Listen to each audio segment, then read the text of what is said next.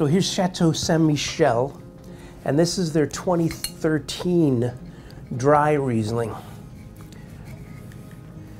You know, this is one of these wines that every year ends up on somebody's or everybody's best buy list.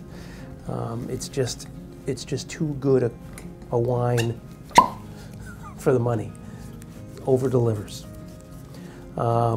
You know, of course, from Columbia Valley in Washington, and Columbia Valley just seems to have a really great microclimate for Riesling.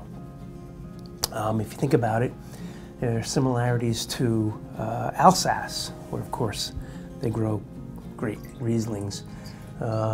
You're on the leeward side of the Cascade Mountains, just so in Alsace you have the Vosges Mountains, and Alsace is on that leeward side, protected from the weather, from the winds, from the rain, and it becomes somewhat arid.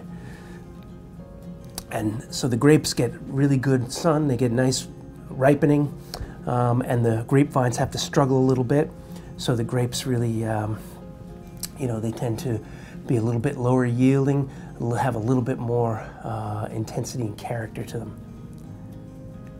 And that's what makes a good Riesling. Wow, there's a nice nose on this. I get a little bit of that, which is something you get from Riesling once in a while, sort of a petrol-y note, which is really nice, along with lime peel. Really nice twist of lime on there. Maybe some grapefruit under there. Some peach. Nice peach in there too. Let's taste.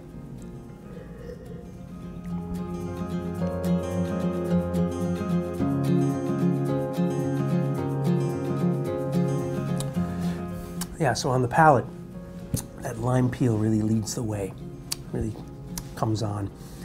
And it's very, very nice and tangy, good acidity. And then you get that minerality that comes through, a little bit of sort of a chalky essence that hangs on the finish. Gives the wine a little bit of a grip, gives a little bit of sort of intensity.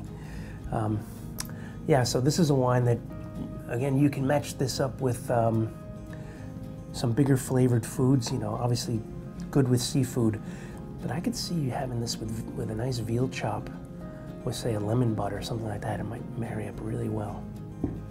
Anyway, happy drinking.